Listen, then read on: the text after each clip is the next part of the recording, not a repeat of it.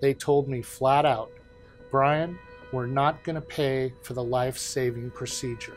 But oh, by the way, have you considered assisted suicide?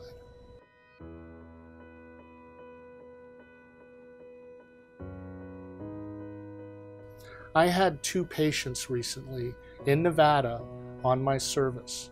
Both needed life-saving procedures. Not palliative care, not hospice. These would have been curative procedures. One patient was from California, which has passed assisted suicide, and one patient was from Oregon, which has had it for 20 years. In both cases, when I was explaining the need for transfer for a life-saving treatment to the insurance medical director in both of those states, we hadn't requested assisted suicide. It wasn't put on the table. We weren't looking for life-extending treatment. We were looking for a curative treatment in both cases. And yet assisted suicide was offered up instead.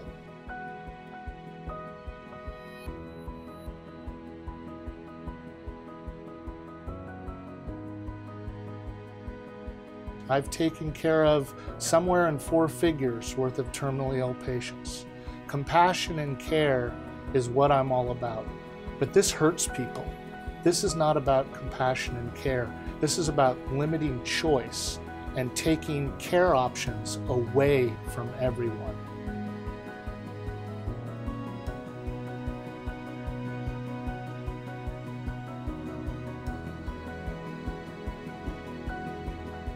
If I give you a terminal diagnosis, we are often horribly wrong, and the literature bears this out in predicting how long you're going to live.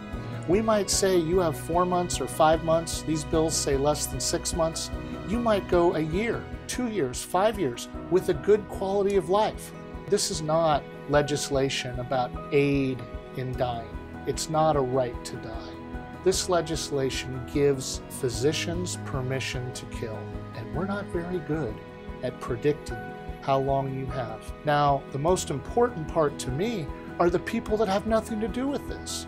The people who are not terminal, the disabled, the depressed, the poor and marginalized, being forced down this road because they're going to be denied treatment by insurance companies, just like my 2 patients were denied treatment.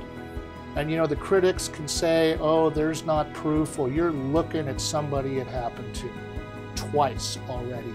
And it's not even legal in my state yet. It's just legal in bordering states. This is a travesty of social justice.